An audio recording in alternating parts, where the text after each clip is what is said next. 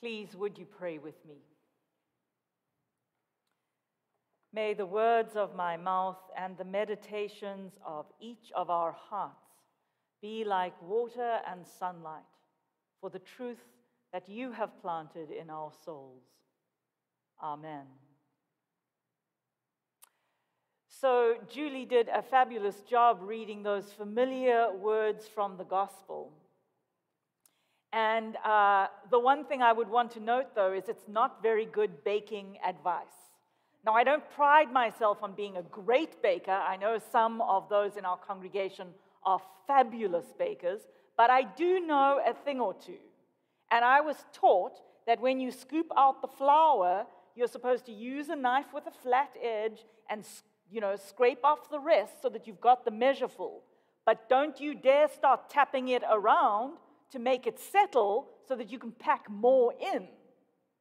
Oh, I learned that right at the beginning. If you're measuring out the butter and you're putting it into a container type thing, don't squash in as much butter as you can. If you're measuring out the chocolate chips, avoid that inclination to want to squash in more and more and more. Right? Although you can never go wrong with chocolate chips, right? I mean, come on. But there's this principle. But Jesus is saying, the measure with which you give is the measure with which you will receive. So pack it in there. Pack it in good and proper. Shove in as much as you can to whatever cup you have been given to give. Make sure you get as much goodness in there as you can, so that what you give will be an abundant measure, and therefore you will receive in abundance. These last 5 weeks, we've been looking at a sermon series, Wisdom for a Weary World. Wisdom for a Weary World. So today is our final in that series, and I have some wisdom. This one is my favorite proverb. You can't climb the same hill twice.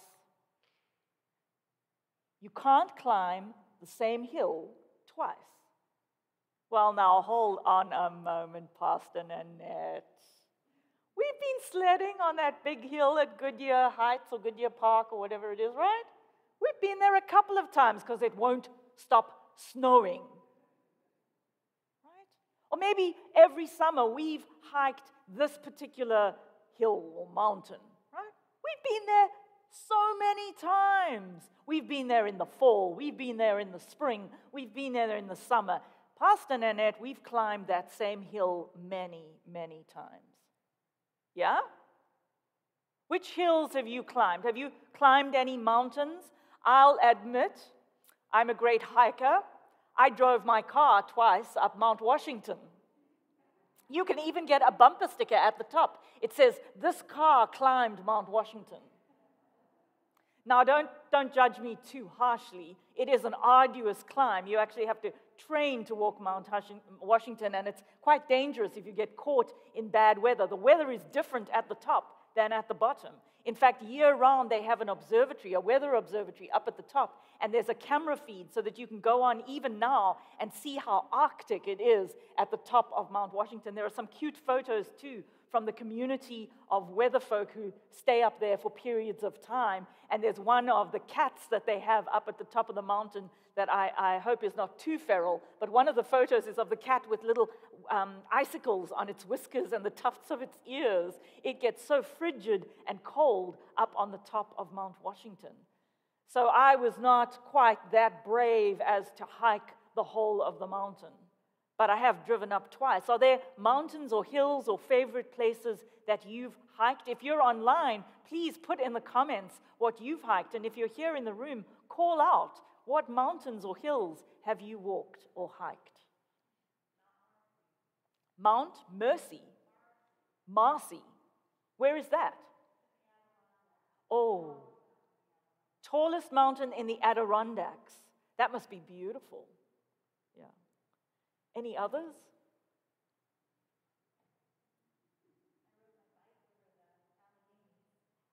Ride your bike over the Alleghenies. I've driven through.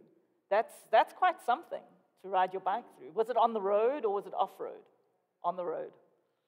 Nice.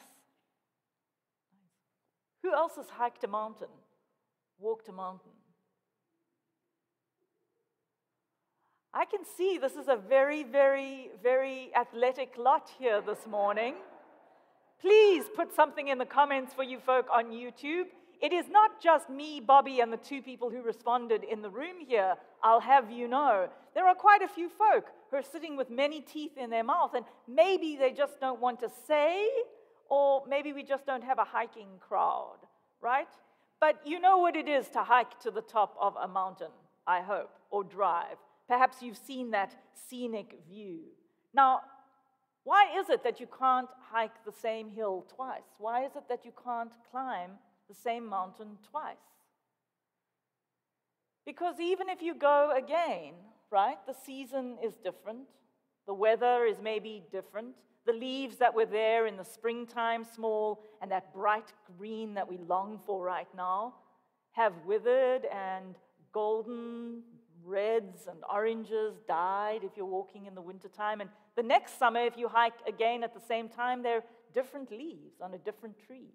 If it's been a few years since you went last, the bark on the trees has shifted and is different.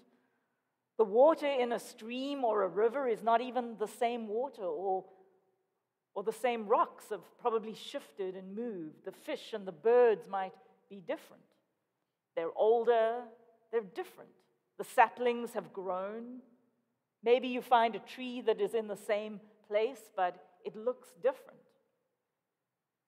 The mountain or the hill itself is a different place when you hike it again.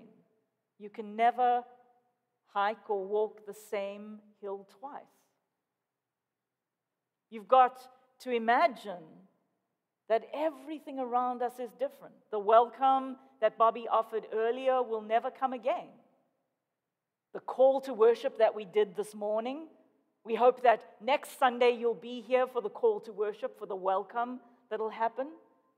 But they'll never happen exactly the same way again. You'll never be sitting in exactly the same place. You'll never be exactly the same person.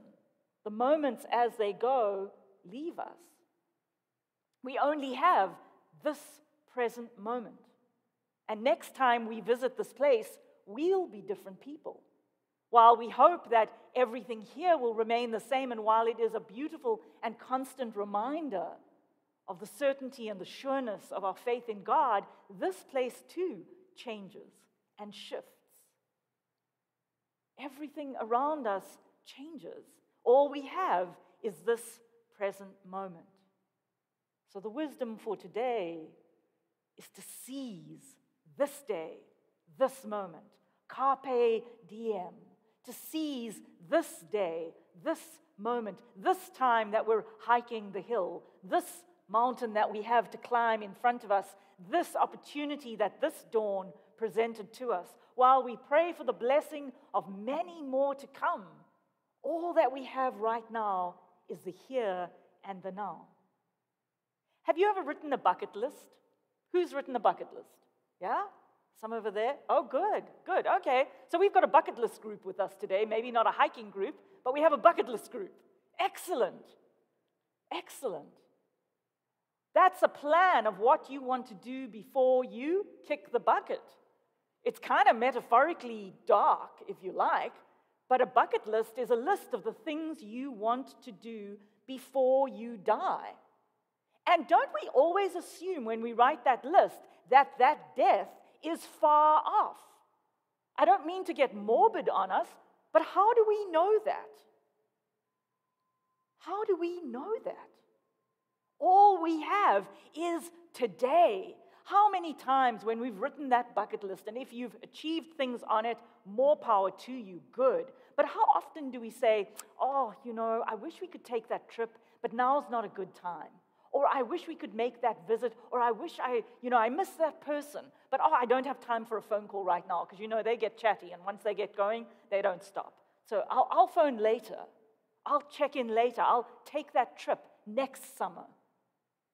I long for that time, but next time.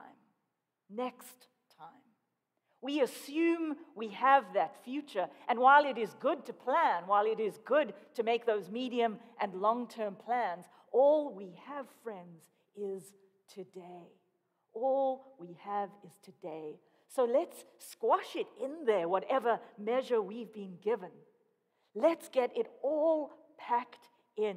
Let's seize the day, because today is a good day to do good. Today is a good day to do good. Amen. In verse 31 of our reading today, Jesus says, "Do unto others as you would have them do unto you." Be the master of your own ship. Seize the day.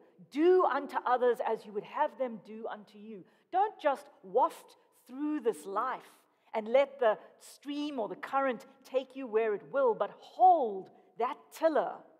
Turn that rudder. Do unto others as you would have them do unto you. Because the measure that we give is the measure that we will get. So do unto others as you would have them do unto you. And if you were with us a good many weeks ago, you would have heard me quote this, and I'm going to use it again, from Archbishop Desmond Tutu, who passed away just recently. He said, "Do your little bit of good where you are. It's those little bits of good put together that overwhelm the world."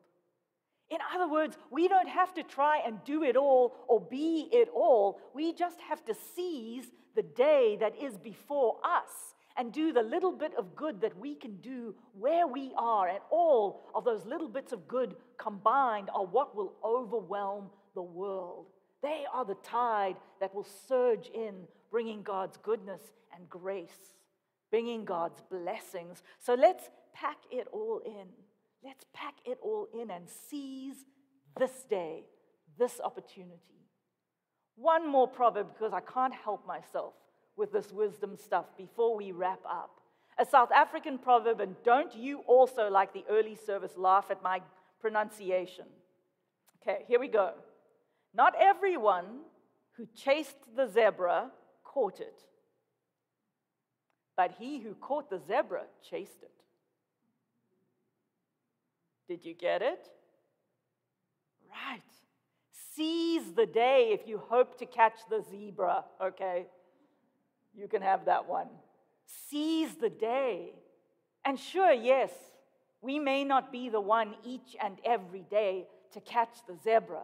But if we ever hope to catch the zebra, we better be ready to chase. We better be ready to seize the day, to pack it all in there.